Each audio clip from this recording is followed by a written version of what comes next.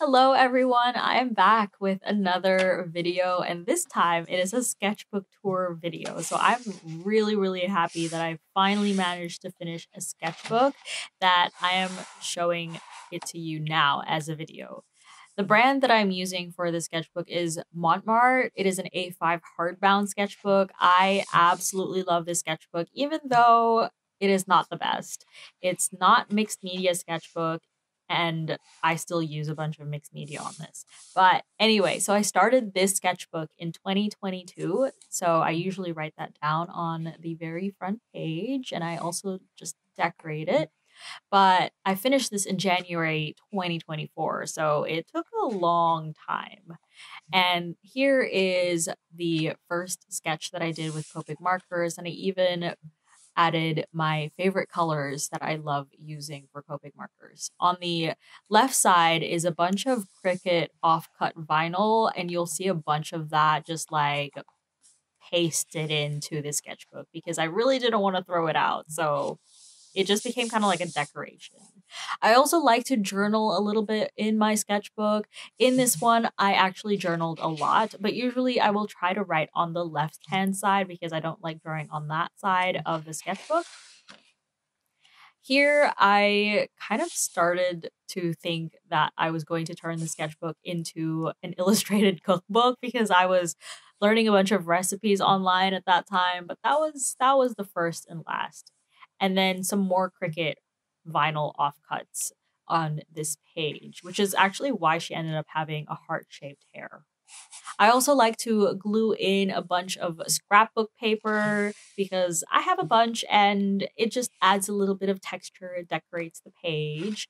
This one is actually one of my favorite page spreads in the sketchbook. The black bar where it says pull, that is actually another Cricut vinyl offcut. I just added this onto the page very randomly, and then it was still a blank page. And then when I got to this page where I needed to sketch something, I just worked around it. And this is one of my favorite page spreads. And here we have 20 journal prompts to figure out what you want from life. I actually never followed any of these journal prompts. And here, those dots are actually there because the illustration behind it bled through. So I kind of just wanted to cover up those bleed marks with some polka dots. So this is the page where it bled through. And here I also practice a lot of typography. So you can see that on this page right here. And this page on the right is an example of where I had an unfinished sketch. And a couple of months after doing the sketch, I went back onto it with like a bunch of markers, just wanting to doodle. And I added like these random people figures that are on top of her head. And I don't know why I did that, but I also am really surprised because it kind of looks creative. I don't know why I chose those two colors.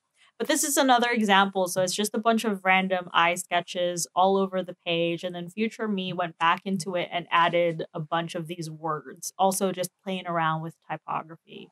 But yeah, I was just kind of like having fun. And that is something that I actually would like to do in my future sketchbooks where I can go back into a page with an unfinished sketch and just work on top of that because then I feel like I get to be a little bit more creative and I end up thinking outside the box because a lot of the sketches or the drawings that you saw in the previous pages, those are things that I would probably never would have thought of voluntarily. So, yeah.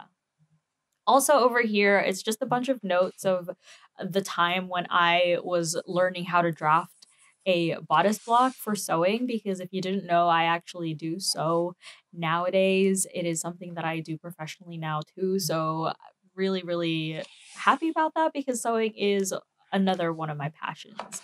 And because I was sewing a lot, I wanted to do a lot of personal projects. So you can see here some sketches that I did of things that I wanted to sew. But unfortunately, I didn't have a lot of time in 2022 to really sew a bunch of these things. I probably only did one, which you can see is the sketch on the right hand side. And this is what it would have looked like without the doodles on top of it. So it would have just been a blank page with a pencil sketch just plonked in the middle, unfinished. And here is another example. So this would have been like an unfinished sketch. And then in 2023, as actually when I added onto this page spread. So I added all of the words, I added all of the random doodles on the left-hand side, and it literally says I added be creative because around this time I was feeling really creative. And then we're back to 2022, so more sewing projects that I was listing down for myself, and I decided to decorate it in 2023 with some cute business cards. And I just literally just pasted them on there. I also just you'd see a lot of scrapbook paper kind of glued all throughout. This page right here was actually what prompted me to get back into drawing. Believe it or not, this is a page spread of a sewing project, which I called Project One. And it is literally just a bunch of my thoughts written down because I've had a lot of personal sewing projects in the past, but unfortunately, because of work or life, usually those projects would need to be paused. And so after a couple months, when I finally had time to get back into the personal sewing project, I would just forget everything that I did. And unfortunately, I personally like to finish a project.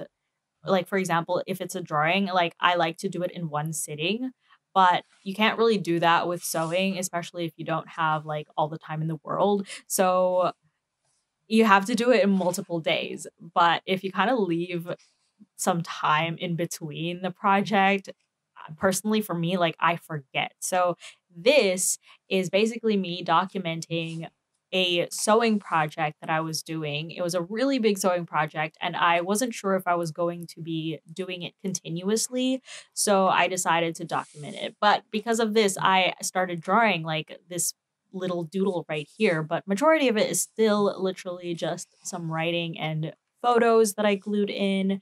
But yeah, just the feel of the paper under my hands and just looking through my sketches once again, it reminded me of how much I really enjoy drawing. And this is what then catapulted me into getting back into art. So here I actually even like I wrote myself a note because in October I had to pause on the project. So I wrote myself a note being like, this is what you're going to do after you get back. And then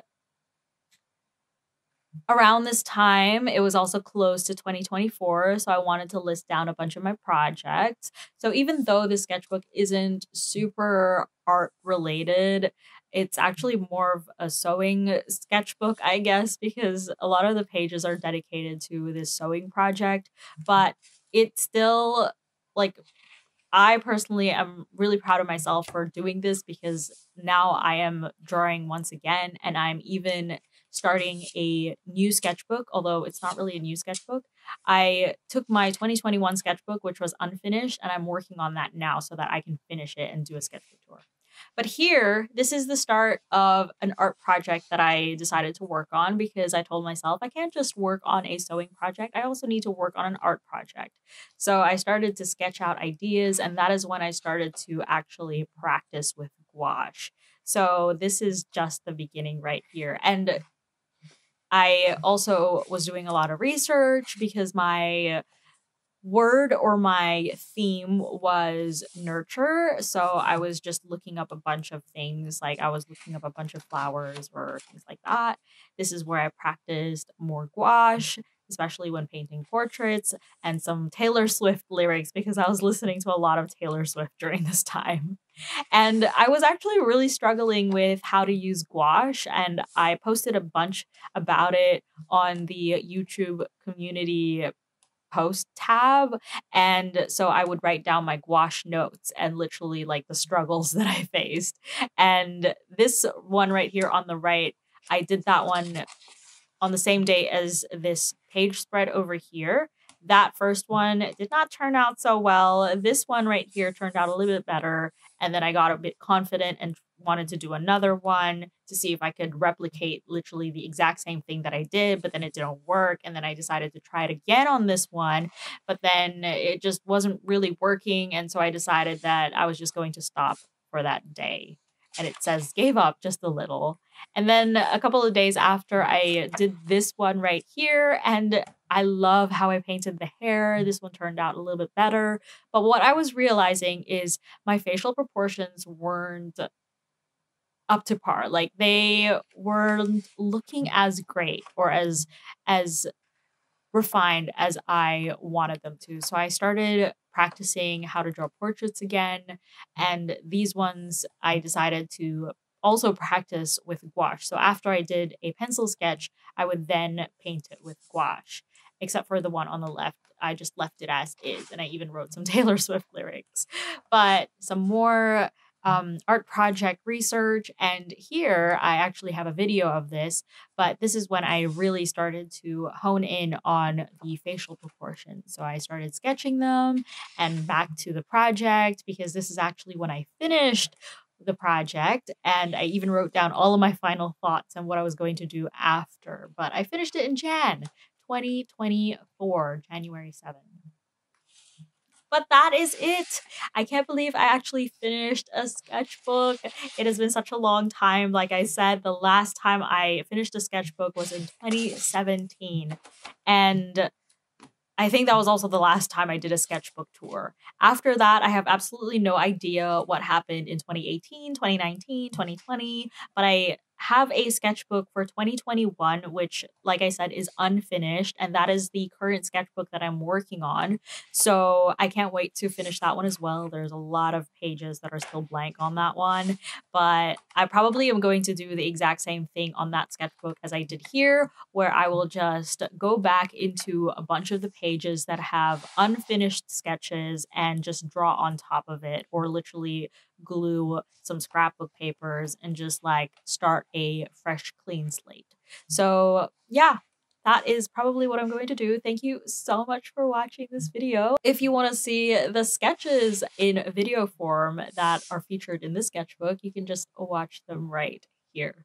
Thank you so much for watching this video. I hope to see you in my next one.